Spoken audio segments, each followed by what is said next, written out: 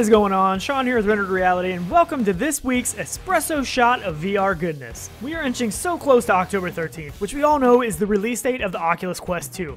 It's so close, I can almost taste it. Canon has been working on AR VR devices for years now, with multiple different iterations of their ideas put into physical concept. They have now announced the Mreal S1 headset, their smallest and lightest device in Mreal history.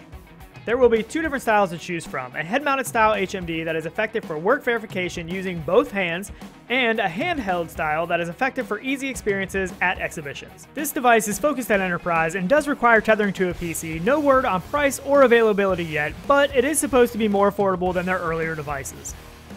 A virtual reality version of the 2019 Blair Witch game is coming to the Oculus Quest on October 29th. Its new features take full advantage of VR controllers, giving players more ways to interact with the world. And by the world, they are putting heavy emphasis on your dog, the game's friendly canine companion, Bully. This game is set in the same world as the cult 1999 film. Horror games in VR are ridiculously scary compared to any kind of horror film. Warning. Disclaimer, developers not responsible for sudden urination due to being scared senseless while inside a VR horror game. Yeah, VR horror is that intense. Don't ask me how I know. The NDA has finally been lifted from Population 1, and it's the game everyone is talking about. They have been running closed beta tests for a long time now, and honestly, the game is a ton of fun, and really has the potential to be a big hit. Set for an October 22nd release date and a price of $29.99, unfortunately, the game will not feature cross-buy between Rift and Quest, but the game plays great on Quest, and there's really not much difference between playing on the Rift or the Quest. For me personally, I would recommend going for the Quest version if you're torn between the two. Having no wire is a big benefit for this game because you are going to be moving around a lot. We are starting to see a lot of games that are being updated to take full advantage of the more powerful hardware in the Quest 2 headset, such as Arizona Sunshine, Super Hot, Waltz of the Wizard, Real VR Fishing, and others.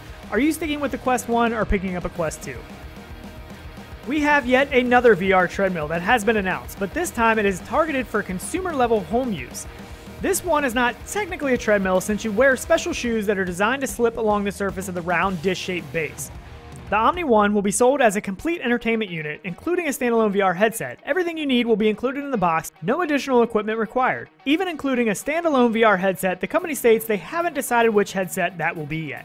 The Omni One will also feature a game store with over 30 titles at launch, including Call of Duty and Fortnite-style games developed by Virtuix alongside top titles licensed from third parties. The price is going to be $1,995 for the entire unit with a headset. They also plan to do a $55 a month payment plan option, and there will also be a dev kit option for $995, which does not include a headset. It will connect to a PC for either development or PC VR content. As much as I would love to have one of these things in the VR room, I have a hard time seeing these really catching on for home use. They still seem too bulky and pricey to me. Awesome for VR arcades though, and I think someday there will be a good home-based solution. It's just too early right now. A company called ZapBox is running a Kickstarter for an affordable mixed reality solution using your phone. The launch of ZapBox Kickstarter aims to raise $65,000 to make this 6 Degree of Freedom MR device a reality.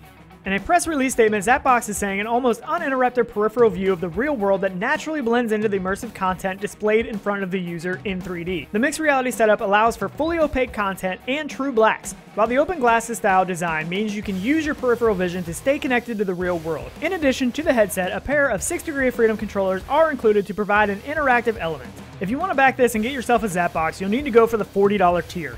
ZapBox is going to be compatible with all iPhones from iPhone 6s and newer, as well as Samsung S Series and Google Pixel. Keep an eye out for a game called Agency that has been pitched to Oculus for the Oculus Quest, from the studio behind the upcoming PC VR title, Lo-Fi. This will be a completely different game, but set in the same cyberpunk-style world of Lo-Fi. The tech demo is already packing impressive visuals running on the OG Quest. I am really hoping this one makes it to the official Oculus Quest store. And there you have it, this week's highly caffeinated shot of VR Espresso. Hopefully we see you back here next week, and make sure you don't miss our weekend live show, Coffee and VR, where we dive much deeper into all these topics. Catch you all later.